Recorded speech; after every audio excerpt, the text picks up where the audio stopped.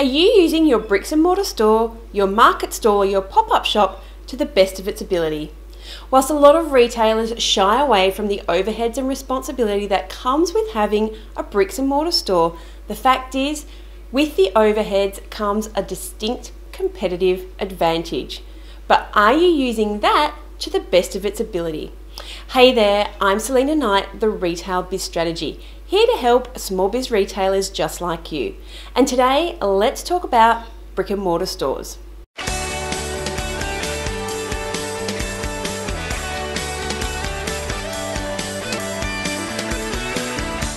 When you have a brick and mortar store, not only do you need to exploit every piece of real estate in and around it, but you also need to fully utilize the people that you hire and their skills.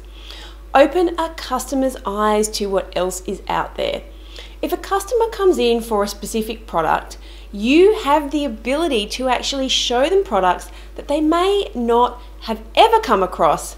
And it's your job as the retailer to make the shopping experience as fulfilling as possible. And this means offering cross-sells. If a customer comes in for some new dinnerware, show them placemats, a fruit bowl, or a gravy boat. When opened up to new possibilities, a customer is likely to enjoy the experience more. Trust me, if they're not interested, they will tell you. And educate a customer. A customer can be anti a product before they even enter your store. Maybe a friend mentioned something, or perhaps they saw a review on Facebook. Perhaps they don't even know why they don't want a product. But if you think a product totally suits what they're looking for, it's up to you to educate them on why the product will work for them. Allay their fears, answer their questions, and let them make an informed decision. You have a competitive advantage. Now, emotions. People buy on emotion, we know this. And no matter how great your images are on a website, nothing beats the physical. Being able to touch, being able to smell, being able to try on. I love online shopping, and recently I had to buy 4 new bar stools for my kitchen. They had to have a back, and they had to go with a timber and white kitchen.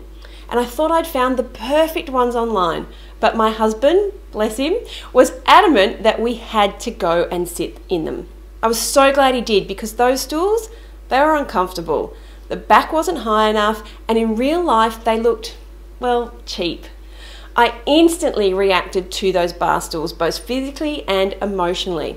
And I also became super clear on what I was actually looking for.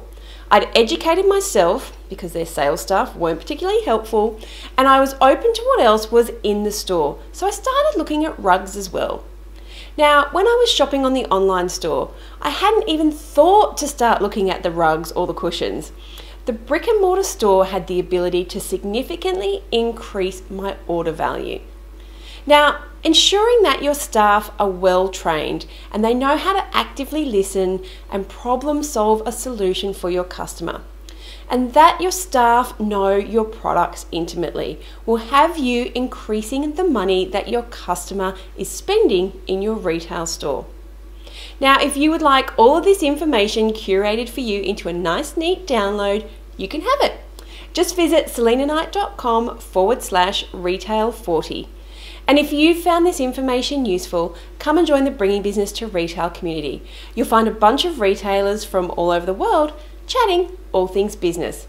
And best of all, it's free. Now, if you want to chat about today's episode or grab the download or the link into the community, visit selenaknight.com/retail40. Until next week, be profitable.